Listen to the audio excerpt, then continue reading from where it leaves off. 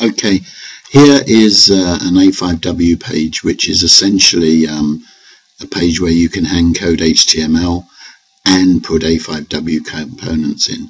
This is a pure HTML component, so we could use an HTML page, but I build it in HTML normally and then just check it works in the A5W page before putting in alpha code. I've sent this to you. The next page is more interesting. The next page is similar in concept, but you'll see from the code that there's some alpha code in here. And conceptually the same page, Bootstrap with details. But now this page is calling back to the server and dragging information from the server. So this page is being built dynamically. And we have full control through alpha of what we display here.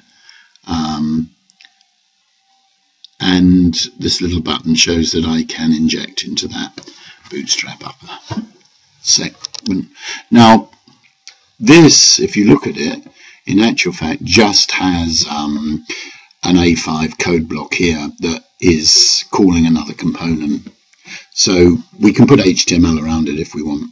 So here's the code block that I'm calling, and again I've put HTML into this code block, but this time I've put XBasic. So XBasic is the server-side language of Alpha, and if you look at this XBasic, you'll see it makes a connection string to the database.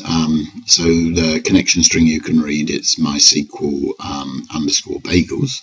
And there's a select statement there, which just pulls out the data.